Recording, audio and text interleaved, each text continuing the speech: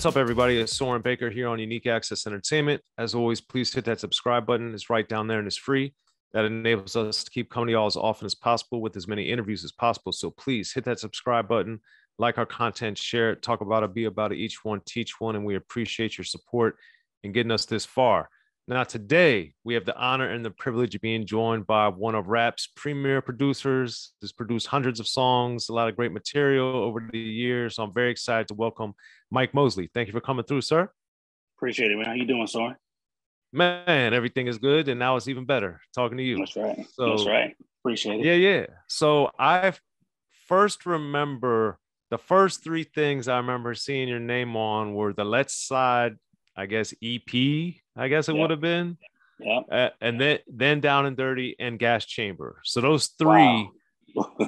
I was like, wait a minute, this dude is producing these different things. So first, before we get to that actual work, because as I later understood about your musicality, like how and why, when people were getting into drum machines exclusively, or people were getting into rapping or DJing or whatever, if you did or didn't do that stuff, but you also developed keyboard playing, you developed guitar, you developed drum programming, you developed all these other talents. How and why did that happen for you early on in the game? Okay. So it's dope that you know that those three progressions. That's rare. You know what I mean? You have to really be close to me, really know that progression happened, right? So, and I did DJ. I started out DJing. And at the time when I was producing with E-40 and them in the click and Be Legit, I was DJ.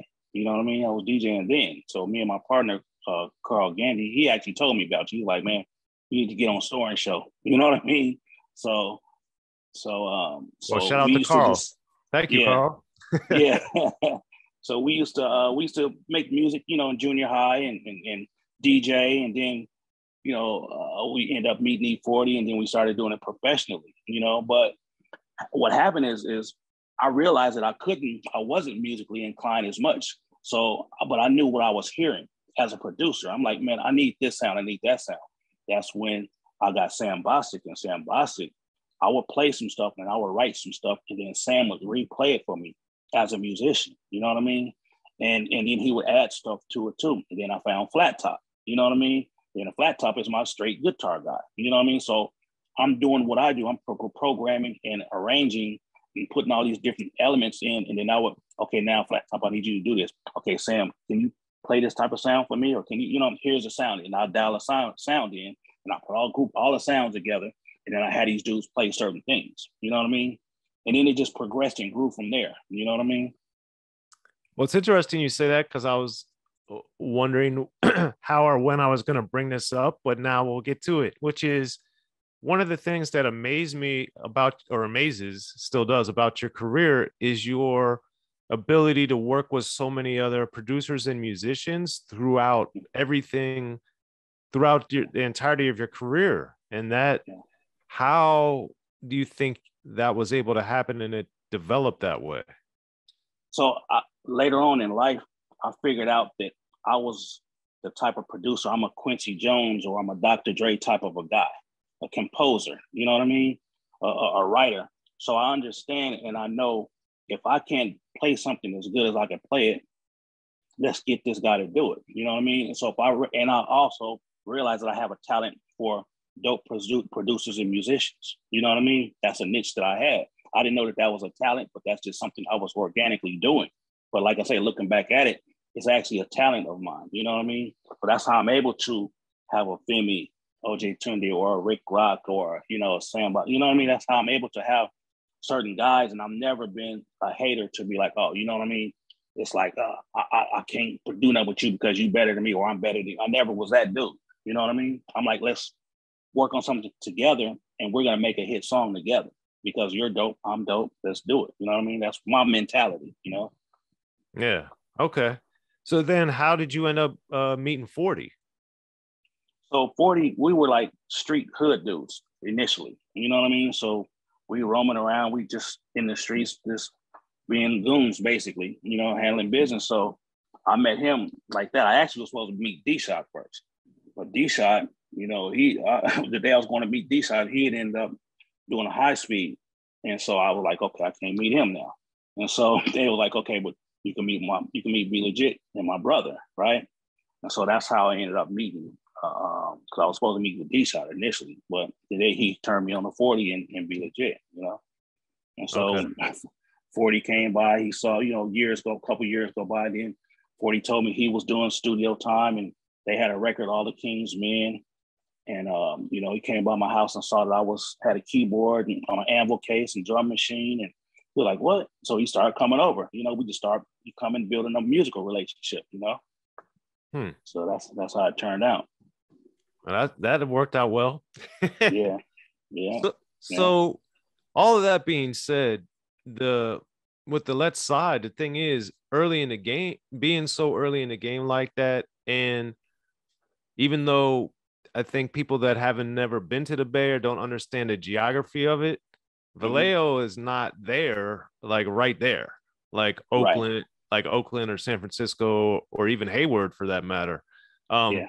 So that being said, you guys are a little bit removed from everything. Technology isn't that great yet. There's no ease. There's, you know, Short obviously is doing it big, but other than that, you know, on the street side of things, at least it's not really moving like that. And of course, Short and 40 styles are dramatically different.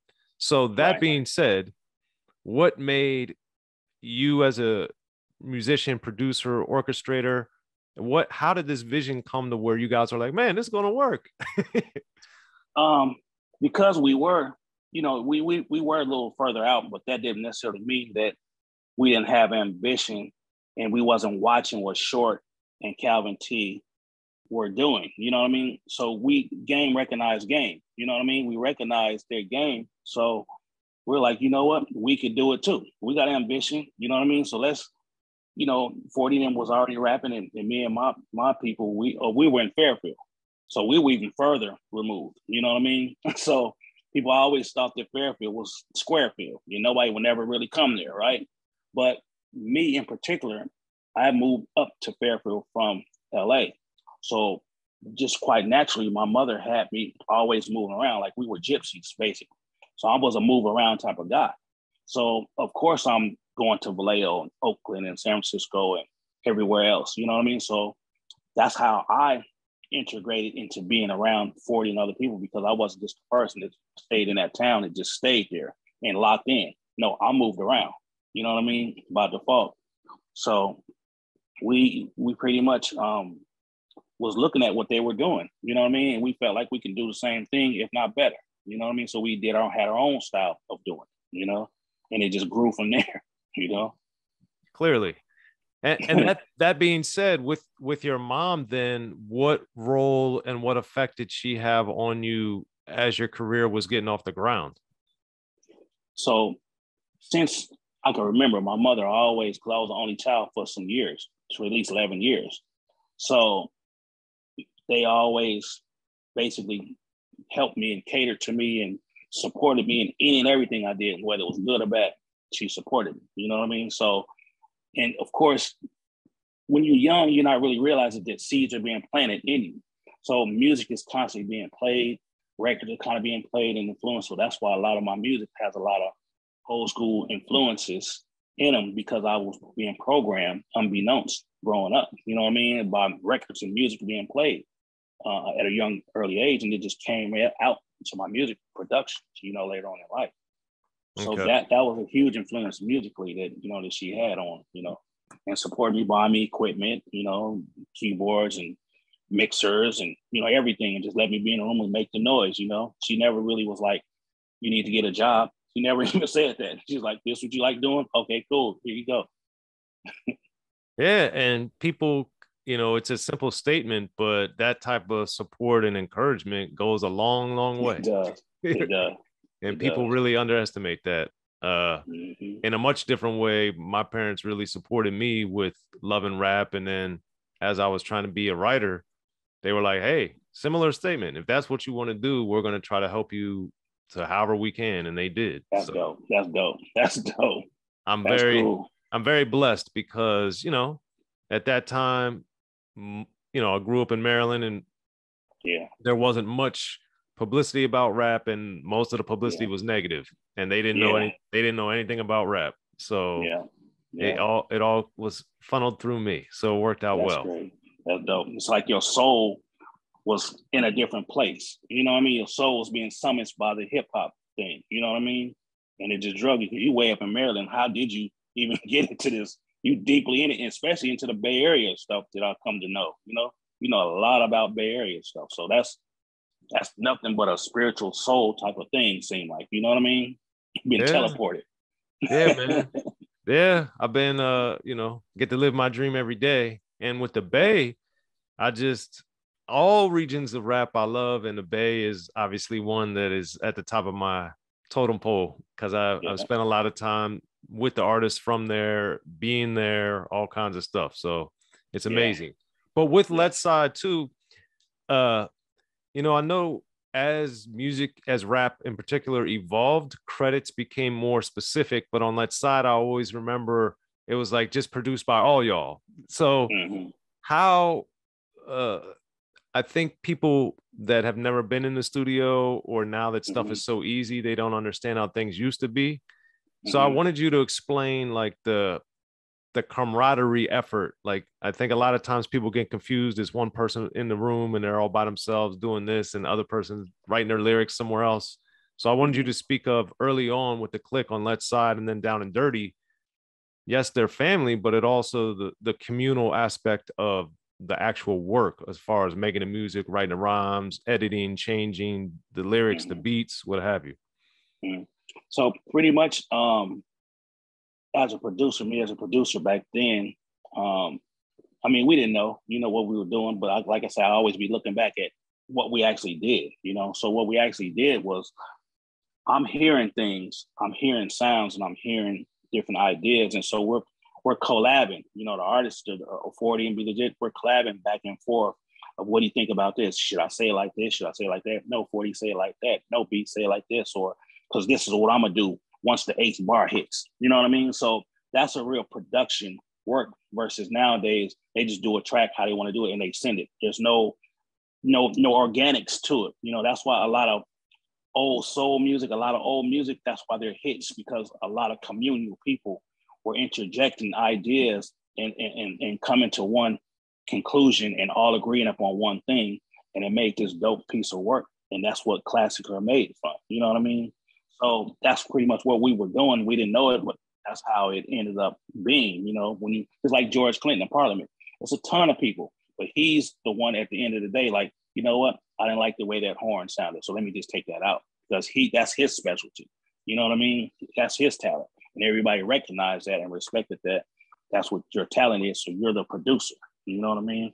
So that's pretty much what we were doing then. Okay.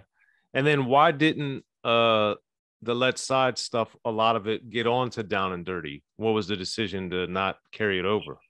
It wasn't I think it's just what it was. I think it was what it was. It wasn't like, okay, let's put this on it. It wasn't, you gotta remember, we don't think how we were thinking then. That was just, okay, that's it. That was it. That's done and over with. Now let's move on type thing. So this the new one. You know what I mean? Wasn't no rehashing or none of that stuff, Technically, I don't technically know, because that was 40 and Be Legit and St. Charles. You know what I mean? I don't know what that deeper conversation was, but it wasn't like, oh, you know what? It was just over with at that point. That belonged to that body of work. Now we're working on Click, and that belongs there. Okay. And Yeah. then for Down and Dirty, and then getting with Gas Chamber, with Down and Dirty, because the credits there are a little jarbled too, but Yeah. I was trying to understand. Gas Chamber, you and Sam Bostic did the whole thing, but Down and Dirty, it seemed like you went from doing a lot of Let's Side to not as much on Down and Dirty. So did you not do as much or as many songs or work as much on it because you were doing SIBO, a different reason? Like what was happening? Now, I think that, because I was in the studio, I had a studio, but I wasn't in the studio like Studio Tone was. Studio Tone actually had a studio. So I wasn't as available and really taking it as serious as Studio Tone was, because Studio Tone was a lot older than us. You know what I mean? So this was his business at the time. He had a recording studio. So I was just a producer a hobbyist and a guy just producing beats and making stuff here and there. You know what I mean? So, you know, and I didn't really know or understood that we could really make money off of it until at the end of Left Side. And then I realized that, you know, cats was getting money like 6 figures. I'm like, what? We making 6 figures? I'm like, oh, okay. So that's when the whole SIBO thing, and I got serious. I'm like, hold on, wait a minute.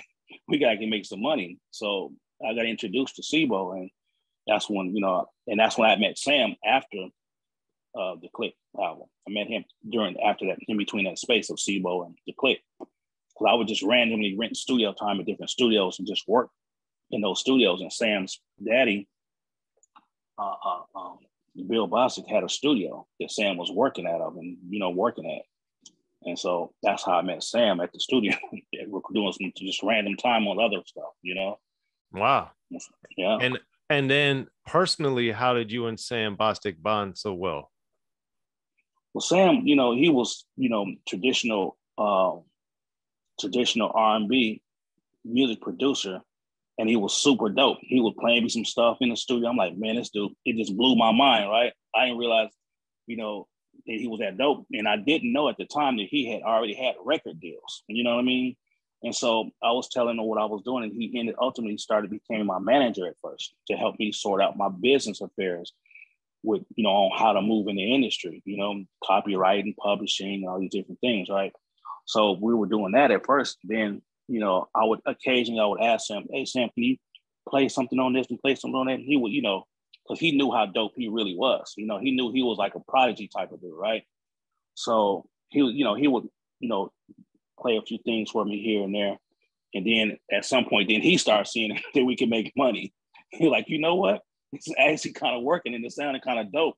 Let me do a little more of this. You know what I mean? Because he was initially an artist. So everybody wants to do their own thing and be an artist initially. You know what I mean? So, you know, back then, a lot of people didn't really think that rap was really going to really make the money or really can get you anywhere like that, like R&B music had done for so many years. You know what I mean? So rap was fairly new to all of us, especially on the business side. But once, like I say, once we all realized that we can make a living off of it, you know what I mean? We really got that much more serious, you know? So that's how me and Sam, you know, grew into, you know, our production thing. And then how did SIBO, how did you guys get introduced to him? SIBO, we got introduced to SIBO by E-40’s cousin T. His name Freddie. So he was from Sacramento. So he had known SIBO. So he was, you know, around 40 and B in St. Charles, and he saw the type of money everybody was making. So he like, you know what? It goes back to that game recognized game thing. He was like, you know what? I got an artist. I see that y'all not really using Mike Mosley that much. You know, I think he dope. You know what I mean? So I'm gonna just do something with Mike. You know what I mean? So T got at me. He's like, man, I want you to produce, you know what I mean, SIBO's album. So I told Sam, I'm like, dude, Sam, I'm working on the SIBO album. Let's produce SIBO's. You know, let's work on SIBO project. So I had a 1-bedroom apartment, like the SIBO said, like that apartment with the mattress on the floor. And I would be in there, you know, making music and arranging stuff. And Sam put some stuff on there, and Flat Top would come and do some stuff. You know what I mean? So and SIBO was rapping. You know, it's just like really organic how it was happening. You know, it's like really weird just looking back at it, how it just fell together so perfectly because we didn't plan it and we just were doing. We wasn't even trying to make nothing happen. We just was trying to, okay, let's do some tracks, you know, see where we end up, you know. In the beginning, hip hop was ruled by the East Coast. Then the West Coast rose to prominence thanks to gangster rap. Out of Compton, crazy motherfucker named Ice Cube. Hip hop changed the world. Gangster rap changed the narrative. I'm representing for the gangsters all across the world. And then changed the world again. Cause I'll come and take your life away. The history of gangster rap features unheard stories, unseen photos and documents, all with exclusive interviews from the founders and players who shaped gangster rap. I think a real gangster rapper has to scare you a little bit. The history of gangster rap written by veteran rap journalist Soren Baker. In stores now. Yo, what up? This is DJ Quick. Be sure to pick up my homeboy Soren Baker's book, The History of Gangster Rap, if you really want to know what we do.